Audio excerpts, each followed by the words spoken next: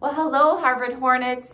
It's Allie Altman here, and I am looking forward to talking with you for a few minutes today about some ways to reduce anxiety. I am a school counselor here at Crosby Elementary School, as well as a licensed clinical professional counselor. And my colleague and I, Mrs. Spalding, we are both school counselors here at Crosby Elementary. And we love to talk with the kids about ways to reduce anxiety.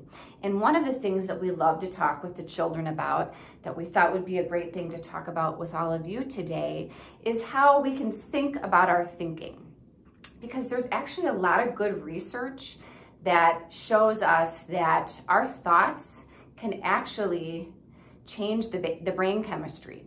So if we're having like an automatic negative thought, that can actually release neurotransmitters and chemicals in the brain that can actually cause us to feel more stress in our entire body. But the good news is there's ways that we can become aware of that and talk back to those automatic negative thoughts that impact our brain. So I thought I would talk with you for just a few minutes about that today.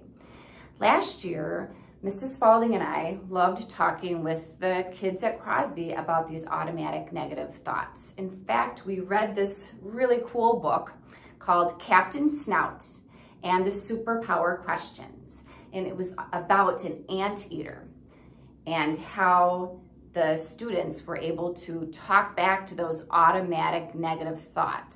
And the book was kind of cute because it got them thinking about them being like ants, like automatic negative thoughts or ants that get into our mind and kind of steal our happiness and make us feel negative and sad or frustrated. But the good news is that we have control over that because we can become aware of it and we can kind of talk back to those automatic negative thoughts.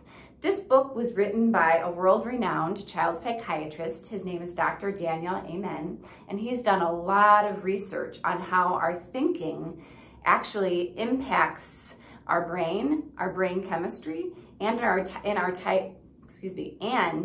entire body. So for example, if we're having like a really sad thought or a negative thought, or a frustrating thought, we might have a situation where we realize our heart is beating faster, or our palms might be getting sweaty, or we might just really be having a difficult time concentrating because that thought actually causes our brain to release some chemicals that make us feel more stressed. But like we said, the good news is that we can actually become aware of that and talk back to those automatic negative thoughts and reframe them with healthier thoughts. So I thought today I would just give a couple examples. So like for example, maybe I'm, running late to school, or I forgot my folders. So my brain is feeling, really stressed, and it's releasing some neurotransmitters that's causing my heart to beat quickly or making it hard for me to concentrate. But I can talk back to that automatic negative thought, and I can say, maybe I'm running a little bit late here, but I'm just gonna take a deep breath. I'm gonna do the best that I can.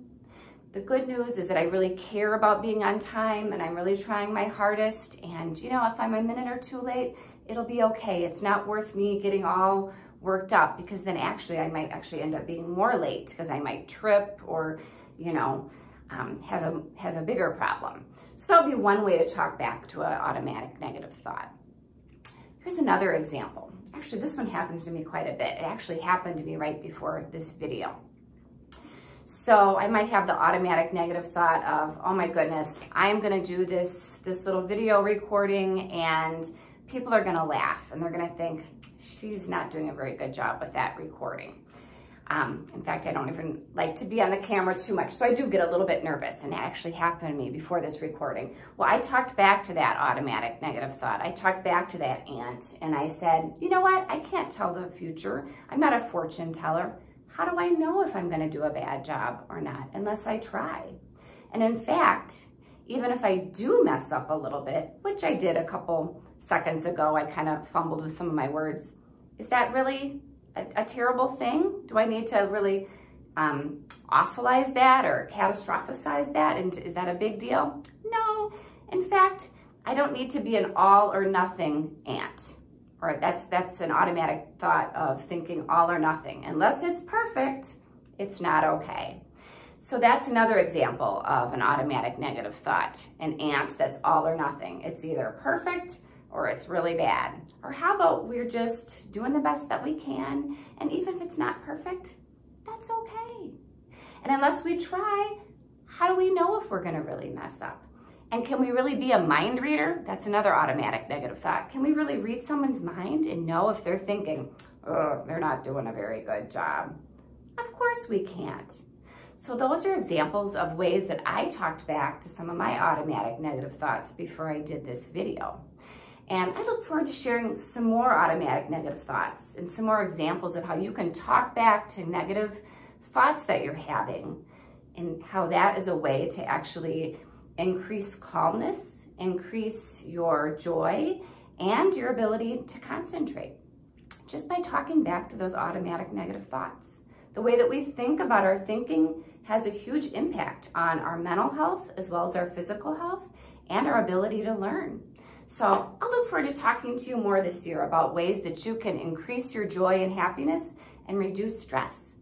So I hope you all have a great day, and remember, talk back to those automatic negative thoughts, those ants. Have a great day. Bye.